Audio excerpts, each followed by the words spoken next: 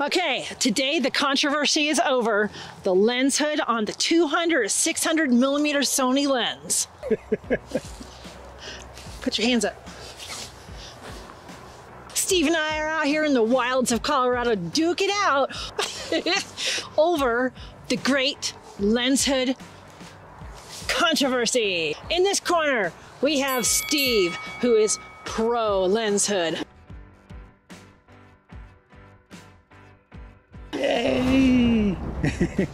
And in this corner, we have Monique, down with lens hoods. Forget it, don't like them. Team Steve, yay! To be clear, I'm not talking about lens hoods on other lenses. We're not talking about this or one of these. Not that. We're specifically talking about these ginormous bracelets. That's all they're good for. Okay, so we both have our points. Let's see who wins. Steve, what's your first point? First point is contrast. By reducing the glare from the sun or your lighting source, wherever that may be, you'll get a nice image with better contrast in itself. So you don't have to worry as much about flares and other internal reflection type issues. One point to Steve. Okay, but on my side, cons, okay, it's a hassle. My other lenses, they have a nice button. Some of them, they just flatten. No, this is so, there's two different red spots. Which one lines up? I don't know. You can't take it off fast. I think the lens hood is just fidgety and ridiculous, and there. Half the time I wear it like this. Half the time? 1 point to me? Yep, maybe. I don't have problems with it generally. Okay. Okay, Steve, the next point pro. 2, if you're an adventurous sort and don't mind taking risks, it makes a great stand.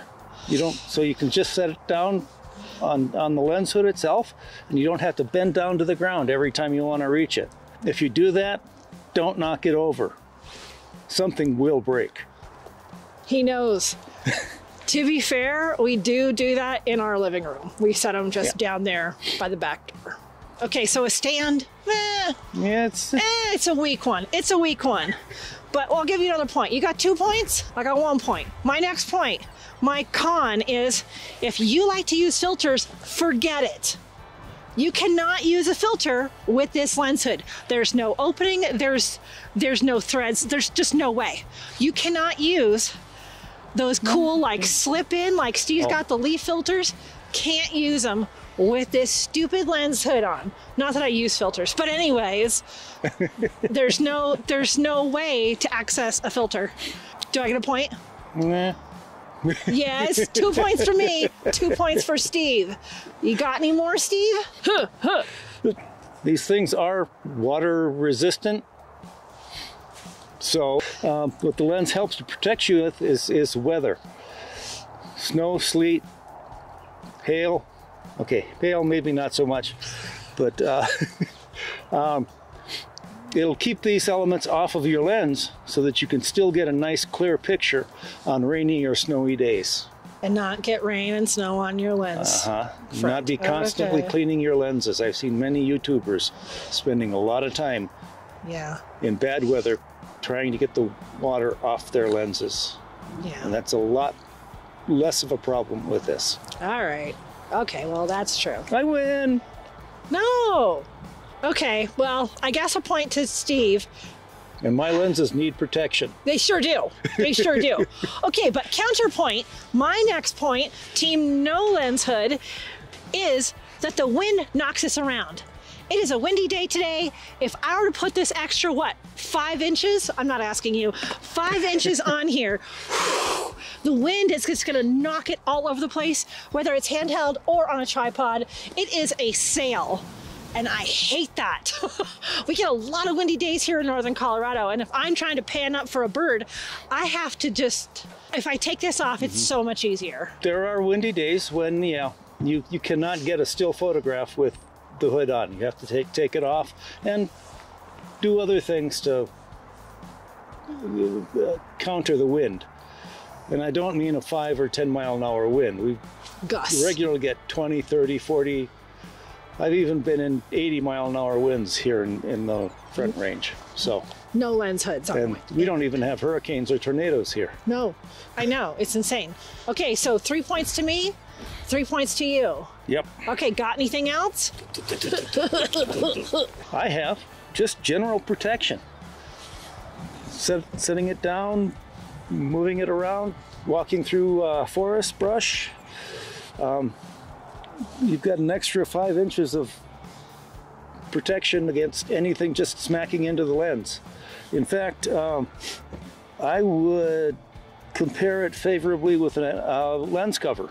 It protects my lens so well. You know, lens covers, kind of moving stuff around, you smack something a little bit strange and the cover pops off and rolls under the table or under the car, you never find it again. So this is just almost as good. All right. I win! No, I have one more. I have another one. Okay, this thing holds heat. You're gonna get some heat distortion anyway with a long lens if you're shooting all across some anywhere, especially a warm surface or a really cold surface, or middle of the day with a lot of sun. There's a lot of ways that you can have heat distortion. But there's been a lot of times that we've seen something cool out the back door. We've taken our cameras from the inside the house, went outside to photograph it. The heat trapped in here ruined the photos. This thing holds heat and I don't like it. I win. No argument there. Do I win? No. Wait, let's see.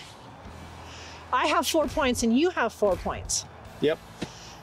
Oh no. But my points are better than your My points are better than yours. Okay, this controversy is ongoing. It's ongoing. I think we need your help with this. If you like lens hoods, write in the comments, Team Steve. Yay! I'll win. I've got better points. If you are like me and you want to throw away your lens hood, put in the comments, Team Monique. Team Monique. Team Monique. Team Monique. Yeah, yeah. Let's see who wins this controversy. Lens hood or no lens hood? But you threw camera equipment on the ground.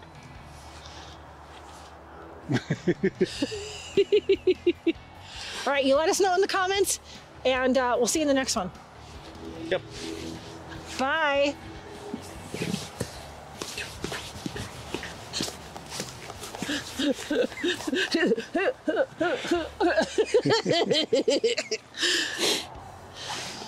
Okay, I really love you.